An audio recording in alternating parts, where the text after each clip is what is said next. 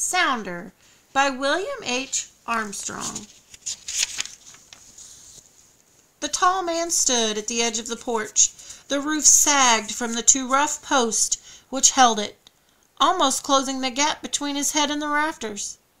The dim light from the cabin window cast long, equal shadows from man and post. A boy stood nearby, shivering in the cold October wind. He ran his fingers back and forth over the broad crown of the head of a coon dog named Sounder. "Where did you first get Sounder?" the boy asked. "I never got him. He came to me along the road when he wasn't more'n a pup." The father turned to the cabin door. It was ajar. 3 small children, none as high as the level of the latch, were peering out into the dark. "We just want to pet Sounder," the 3 all said at once. "It's too cold. Shut the door." "Sounder and me must be about the same age," the boy said, tugging gently at one of the coon dog's ears, and then the other. He felt the importance of the years as a child measures age, which separated him from the younger children. He was old enough to stand out in the cold and run his fingers over Sounder's head. No dim lights from other cabins punctuated the night. The white man who owned the vast endless fields had scattered the cabins of his Negro sharecroppers far apart, like fly specks on a whitewashed ceiling. Sometimes on Sundays the boy walked with his parents to set a while at one of the distant cabins. Sometimes they went to the meeting house, and there was school too, but it was far away at the edge of town. Its terms began after harvest and ended before planting time. 2 successive Octobers the boy had started, walking the 8 miles morning and evening, but after a few weeks, when cold winds and winter sickness came, his mother said, "Give it up, child, it's too long and too cold." And the boy, remembering how he was always laughed at for getting to school late, had agreed. Besides, he thought, next year he would be bigger and could walk faster and get to school before it started and wouldn't be laughed at. And when he wasn't dead tired from walking home from school, his father would let him hunt with Sounder. Having both school and Sounder would be mighty good. But if he couldn't have school, he could always have Sounder. "There ain't no dog like Sounder," the boy said, but his father did not take up the conversation. The boy wished he would. His father stood silent and motionless. He was looking past the rim of half-light that came from the cabin window and pushed back the darkness in a circle that lost itself around the ends of the cabin. The man seemed to be listening, but no sounds came to the boy. Sounder was well named. When he treed a coon or possum in a persimmon tree or on a wild grapevine, his voice would roll across the flatlands. It wavered through the foothills louder than any other dog's in the whole countryside. What the boy saw in Sounder would have been totally missed by an outsider. The dog was not much to look at, a mixture of Georgia Redbone hound and bulldog. His ears, nose, and color were those of a Redbone. The great square jaws and head, his muscular neck and broad chest showed his bulldog blood. When a possum or coon was shaken from a tree like a flash, Sounder would clamp and set his jaw vise just behind the animal's head. Then he would spread his front paws, lock his shoulder joints, and let the bulging neck muscles fly from left to right. And that was all. The limp body and not a torn spot or a tooth puncture in the skin would be laid at his master's feet. His master's calloused hand would rub the great neck, and he'd say, "Good Sounder, good Sounder." In the winter, when there was no crops and no pay, 50 cents for a possum and $2 for a coon hide bought flour and overall jackets with blanket linings. But there was no price that could be put on Sounder's voice. It came out of the great chest cavity and broad jaws as though it had bounced off the walls of a cave. It mellowed into half-echo before it touched the air. The mists of the flatlands strained out whatever coarseness was left over his bulldog heritage, and only flute-like Redbone mellowness came to the listener. But it was louder and clearer than any purebred Redbone. The trail bark seemed to be spaced with the precision of a juggler. Each bark bounced from slope to slope in the foothills like a rubber ball. But it was not an ordinary bark. It filled up the night and made music as though the branches of all the trees were being pulled across silver strings. While Sounder trailed the path and hunted, had taken in search of food, the high excited voice was quiet. The warmer the trail grew, the longer the silences, for by nature the coon dog would try to surprise his quarry and catch him on the ground, if possible. But the great voice box of Sounder would have burst if he had tried to trail too long in silence. After a last, long-sustained stillness, which allowed the great dog to close in on his quarry, the voice would burst forth so fast it overflowed itself and become a melody.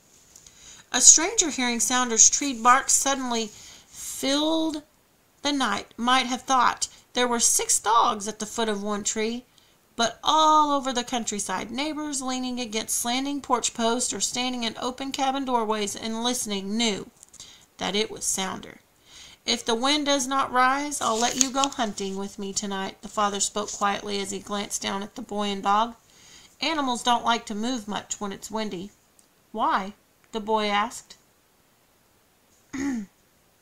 "There are too many noises, and they can't hear a killer slipping up on them, so they stay in their dens, especially possums, because they can't smell much." The father left the porch and went to the woodpile at the edge of the rim of light. The boy followed, and each gathered a chunk stick for the cabin stove. At the door, the father took down a lantern that hung on the wall beside a possum sack and shook it. "There's plenty of coal oil," he said. The boy closed the door quickly. He had heard leaves rattling across the frozen ground. He hoped his father didn't hear it, but he knew the door wouldn't shut it out. His father could sense the rising wind, and besides, it would shake the loose window panes. Inside the cabin, the boy's mother was cutting wedge-shaped pieces of corn mush from an iron pot that stood on the back of the stove. She browned them in a skillet and put them on the tin-topped table in the middle of the room. The boy and the 3 younger children ate their supper in silence. The father and mother talked a little about ordinary things, talk the boy had heard so many times he no longer listened. The crop will be better next year. There'll be more day work. The hunting was better last year. This winter the hunting was getting worse and worse. The wind came stronger and colder than last year. Sometimes Sounder and his master hunted in the wind, but night after night they came home with an empty brown sack. Coons were scarcely seen at all. People said they had moved south to the big water. There were few scraps and bones for Sounder. Inside the cabin they were hungry for solid food, too. Corn mush had to take the place of stewed possum, dumplings and potatoes. Not long after supper, Sounder's master went out of the cabin and stood silent, listening, as he always did, to see if he could hear the cold winter wind beginning to rise in the hills. When he came back into the cabin, he took off his blanket-lined overall jacket and sat beside the stove for a long time. Sounder whined at the door as if he were asking if someone had forgotten to light the lantern, and sat across the fields of dead stalks to the lowlands, or past the cottonwoods and jack oaks to the hills. The boy took Sounder some table scraps in a tin pan. As Sounder licked the bottom of the pan, it rattled against the loose board in the porch as if somebody were walking across the floor. Later, when it was time for the smaller children in the cabin to go to bed, Sounder's master got up, put on his overall jacket, and went outside. He did not take the lantern, or Sounder, or the boy with him. The stern order to the coonhound to go back under the porch came in through the cabin door, and Sounder's whining continued long after the footsteps on the frozen path had died out. Inside the cabin, the boy's mother sat by the stove, picking kernels of walnuts with a bent hairpin. The woman watched each year for the walnuts to fall after the first hard frost. Each day she went with the children and gathered all that had fallen. The brownish-green husks, oozing their dark purple stain, were beaten off on a flat rock outside the cabin. On the same rock the nuts were cracked after that they had dried for several weeks in a tin box under the stove. When kernel picking time came, before it was dark each day, the boy or the father took a hammer with the homemade handle, went to the flat rock, and cracked as many as could be kerneled in a night. The troubled whimper of a child came through the little door that led to this shed room where the children slept. "You must go to bed soon," the mother said. "Your little brother gets addled in his sleep when you ain't in bed with him." The boy reached into his mother's lap, where the golden half-kernels lay in the folds of her apron. She slapped his hand away. "You eat the crumbs from the bottom of the whole basket," she said. "I try to pick 2 pounds a night. That's 30 cents worth. 15 cents a pound at the store if they're mostly half kernels and dry. The man won't pay if they're all crumbs." Sometimes the woman told the boy stories she had heard at the meeting house. "The Lord do powerful things," she would say. The boy liked it when she told her stories. They took away night loneliness. Night loneliness was always bad when the younger children had gone to bed, or when the father was not in the cabin. Night loneliness is part fearing, the boy's mother had once said to him, but the boy was never afraid when his father was near. Perhaps she, too, felt the loneliness that came with the wind as it passed the cabin outside, and the closeness of a world whose farthest border in the night was the place where the lamplight ended and the edge of the cabin walls. So she told the boy a story of a mighty flood which the Lord had sent to wash away all the evil in the world. When the story was over, she sent the boy to bed and continued picking out kernels and adding them to the neat mound on the folds of her apron. The boy pressed his head deep into the straw pillow. The pillow was cold, but it felt smooth, and it smelled fresh. He had the same feeling he got when he rubbed his face against the sheets that hung on the clothesline every Monday. His mother washed his pillowcase and sheet every week, just like she did for the people who lived in the big house down the road. He buried himself deep in his side of the straw tick. He felt where the wooden slats of the bed crossed under his body. He rolled close to his little brother and tucked the edge of the coverlet under his body to keep out the cold that seeped up through the straw ticking. His little brother's body warmed him. He heard Sounder whimpering under the porch, but Sounder was warm because the boy's father had put 2 burlap sacks under the porch for the time when the hard frost came. The boy thought there must be 2 pounds of nuts in the pile on his mother's lap. His mother always said 2 pounds is a good night's work if you can start early and there ain't no sick child to rock. He wondered where his father had gone without Sounder. They always went together at night. He heard the thump, thump, thump of Sounder's paw hitting the underneath side of the porch floor as he scratched at a flea in his short tan hair. The boy dreamed of the stock land covered by the Lord's mighty flood. He wondered where the animals would go if the water rose over the foothills. Cabins built on posts would just float like boats, porch and all, he assured himself in a whisper. They all floated from the far ends of the land and all came together. That would be a town and he wouldn't be lonely any more. When the boy awoke in the morning, he went to the window. He remembered his dream of the flood covering the stock land. He called the younger children. His breath steamed up the window pane. He wiped the steam away with the bottom of his fist. His dream had not come true. There was no flood water raising in the bottom land, except for frost on the ground. Everything looked just the same as it had yesterday. The younger children looked, saw nothing, and asked, "What is it?" The big blue enameled possum kettle was boiling on top of the chunk stove. It had 2 lids and doubled for cooking and heating. The boy felt the brown paper bag of walnut kernels on the shelf behind the stove. "Yes," he said to his mother, "I think there are 2 pounds." He stood close to the warm stovepipe, turning his cheek and then the other to its glowing warmth. He circled his arms in a wide embrace around the pipe and rubbed his hands together. The warmth ran up his sleeves and down over his ribs inside his shirt and soaked inward through his whole body. He pulled in deep breaths from above the stove to catch the steam escaping from under the kettle's lid as it bounced up and down, breaking the rhythm of the bubbles that went lob, lob, lob on the surface of the fast-boiling pot. In a skillet on the second stove lid there were pork sausages. He sniffed the thin lines of smoke curling up from under the edges of each of them. Pork sausage was for Christmas. But he knew it wasn't Christmas yet. His mother put a pan of cold biscuits on the lid of the possum kettle to warm. She was humming to herself. The lid stopped jumping up and down, and the steam began to whistle softly as she squeezed from under the lid.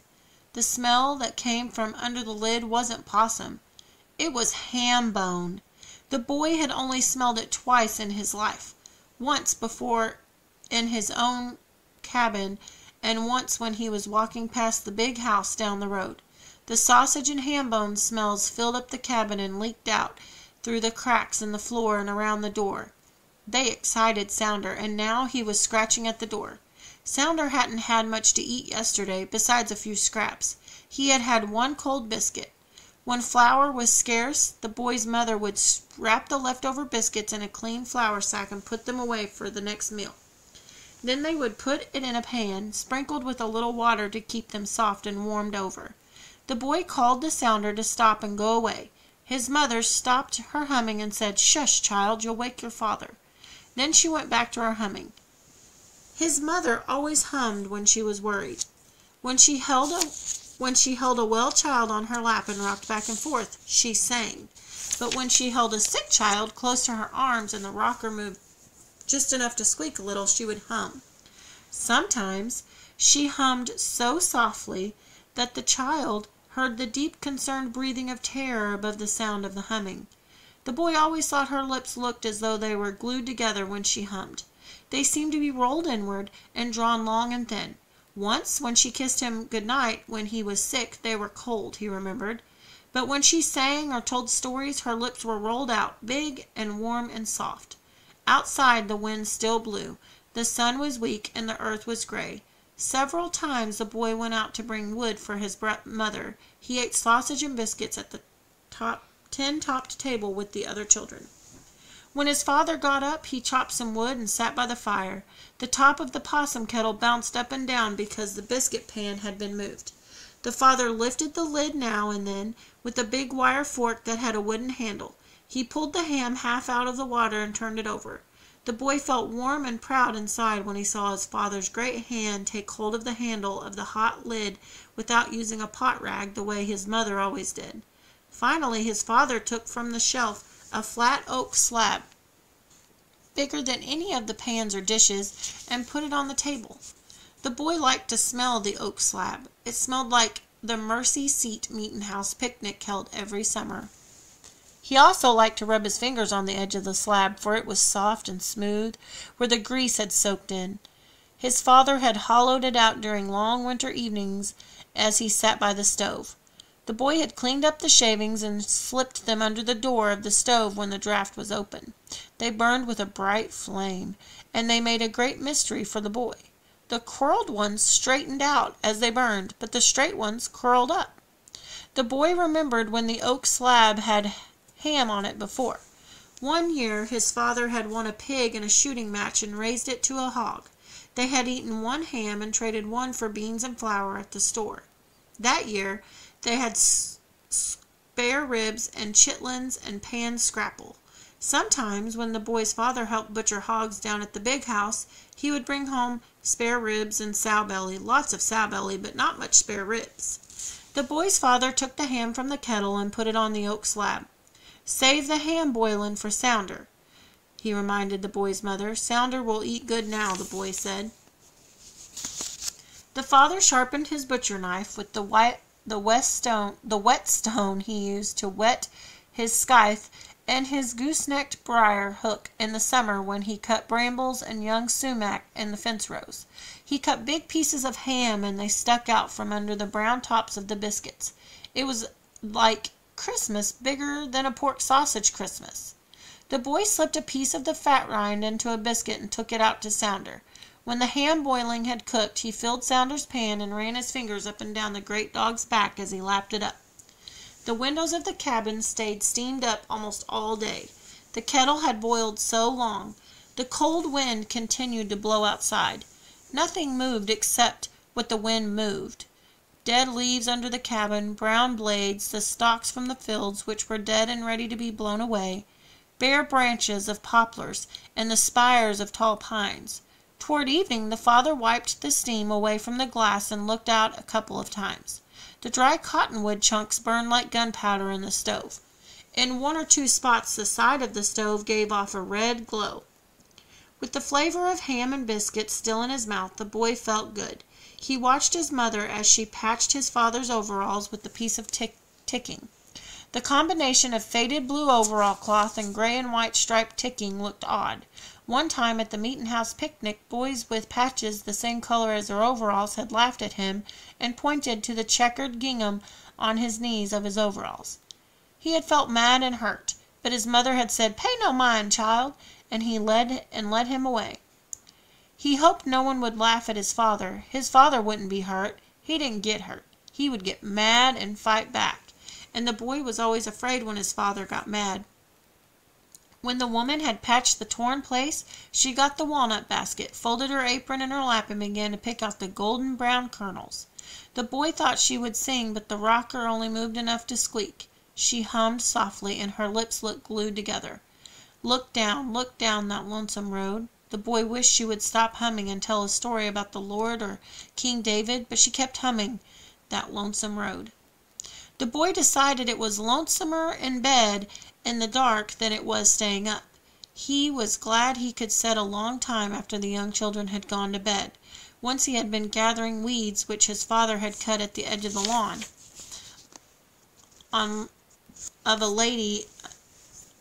a lady sat under a tree reading a story aloud to some children. He wished his mother or father could read, and if they had a book he would hold the lamp by the chairs so they could see the words and never get tired. One day I will learn to read, he said to himself. He would have a book with stories in it, then he wouldn't be lonesome, even if his mother didn't.